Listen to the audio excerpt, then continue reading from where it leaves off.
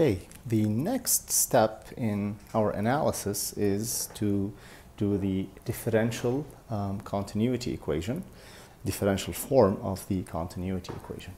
And remember, last time we had derived the Reynolds transport theorem, which allowed us to move from a system perspective to a control volume perspective, okay, where we preferred the control volume formulation because it allows us to have this Eulerian frame of reference where we can assign velocities and properties at a point.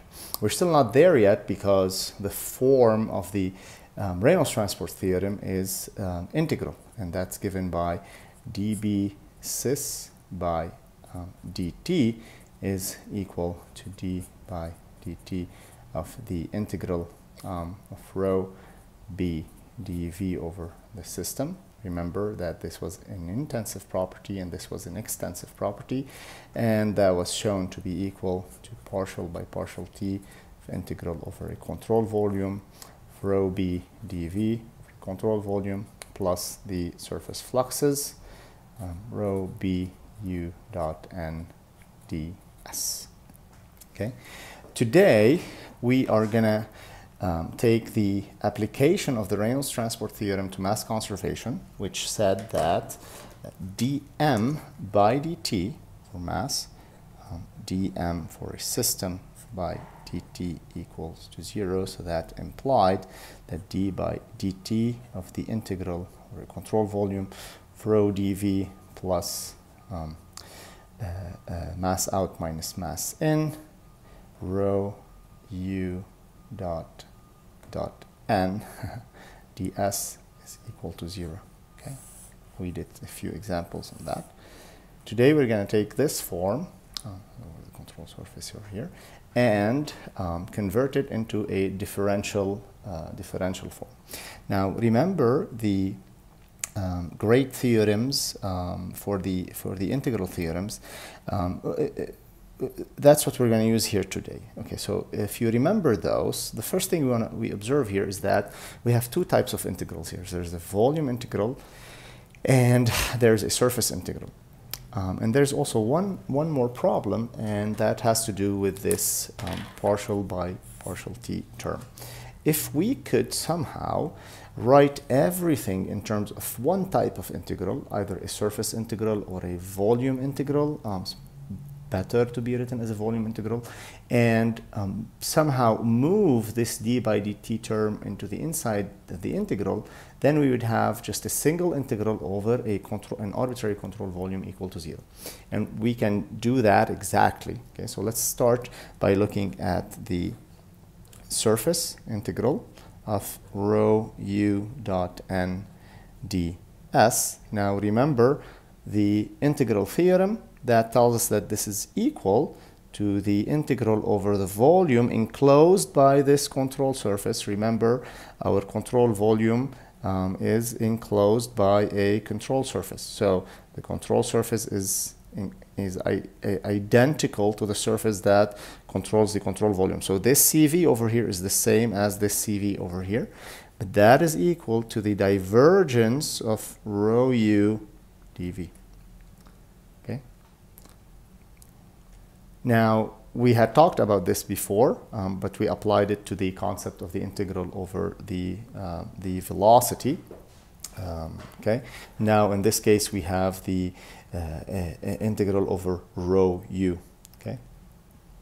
Now, we've converted the surface integral to volume integral, so now our continuity equation becomes d by dt, the integral over the control volume of rho dV, plus the integral over the control volume of div rho u dV equal to 0.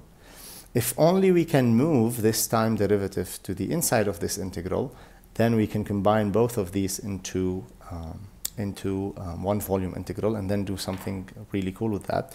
So here's what we're going to assume. Since we've assumed that the control volume is fixed in space and time, it's non-deformable, so it's not changing with time. The shape of the control volume is not changing with time. Even if it was, we would have to do something a little bit different for that case. But still, in this case, the easiest assumption to do is to say that the control volume is fixed in space and time. Then this integral over this partial derivative over the control volume can go in because the integral is not changing in time.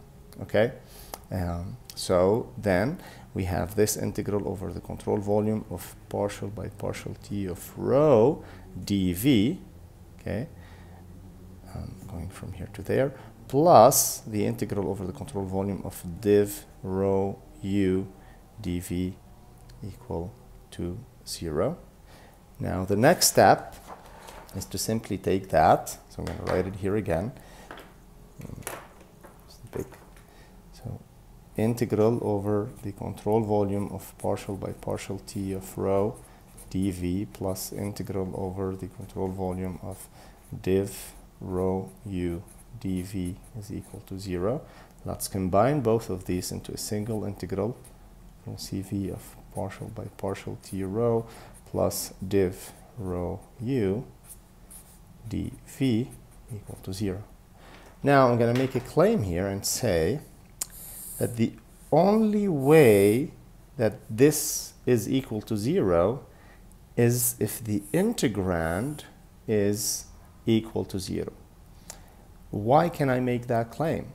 Well, remember when we selected our control volume, we didn't specify what the control volume looked like. Although, yes, we derived it for a rectangular control volume. That was just for the sake of illustration, but we could have derived it for an arbitrary control volume. And this will hold for an arbitrary control volume.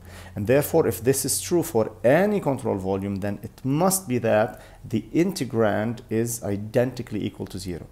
And with one jump, you can go from the integral form to the differential form of the continuity equation, plus div rho u equal to 0. Okay, continuity or mass conservation equation.